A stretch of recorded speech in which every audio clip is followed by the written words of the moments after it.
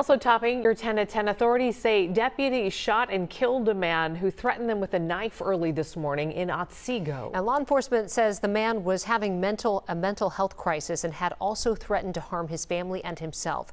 But new just in the last couple of hours, the family of 21-year-old Jordan Hanson talked to Fox 9's Courtney Godfrey, saying the situation should not have ended the way that it did.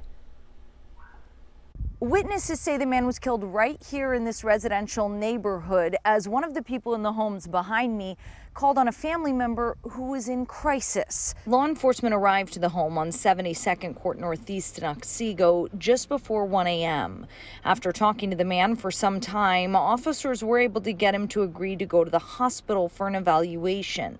But police say as they waited for the ambulance to arrive, the man ran into the kitchen, grabbed a knife, and fled the home. As they were searching a nearby backyard, law enforcement claimed the man confronted two deputies with a knife. Attempts to tase him were unsuccessful, and he was shot.